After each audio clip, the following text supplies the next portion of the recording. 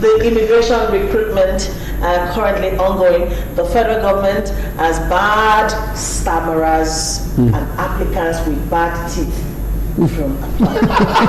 The Civil Defense Correctional, Fire and Immigration Services Board, which is the federal government organ in charge of the paramilitary services, has barred persons who stammer or have gross malformation of teeth from applying for superintendent, inspectorate and assistant cadre positions in the ongoing Nigerian Immigration Service recruitment. Also barred from applying are persons with crossed eyes, bow legs, knocked knees or K-legs if you like, flat foot, limp legs, and those suffering from obesity.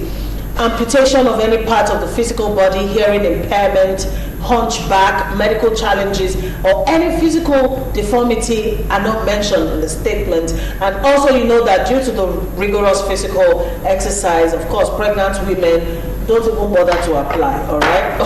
Now, according to the document, those applying for superintendent rank must have a medical degree and must have completed their National Youth Service Corps program. And then if you are a male, you have to be about 5'4" tall. Then for female, 5'2" In my own opinion, I think that's rather short.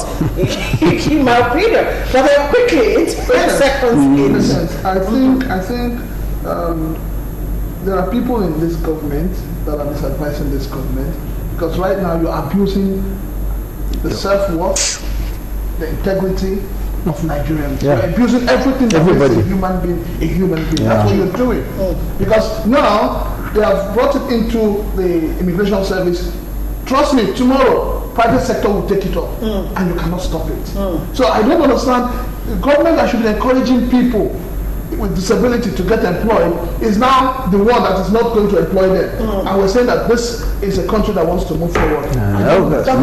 Quickly. Yeah, the issue is that when has immigration become military in terms of army, soldiers that are even more rigorous, and they still take these ones? I think, like Chief said, we have a problem in the mentality of those ones who are bringing out these laws, because you can't discriminate. It's even against international law.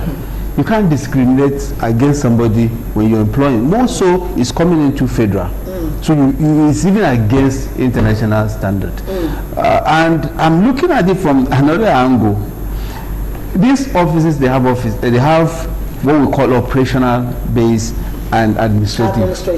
Most of these ones that had some deformities are always put in administrative offices.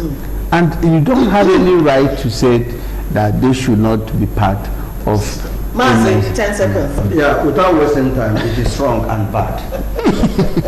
It's against the international law. Like I said, they have offices. They could be deployed in admin services and things like that. And the same thing is happening between the HND and the degree holders, which today they will tell us that if harmonized, tomorrow is the same thing. Why should they come at federal institutions? It is very bad. Very bad. All right, you know, I even understand, you know, the physical build, you know, of men of the uniform. But then what has my teeth? The formation of my teeth got to do with it. Surprised that this recruitment now is for let people see it. It is possible that it has been fueled by their friends. Okay, that's the issue. The vacancies must have been filled by themselves. Thank you, gentlemen, for coming out today.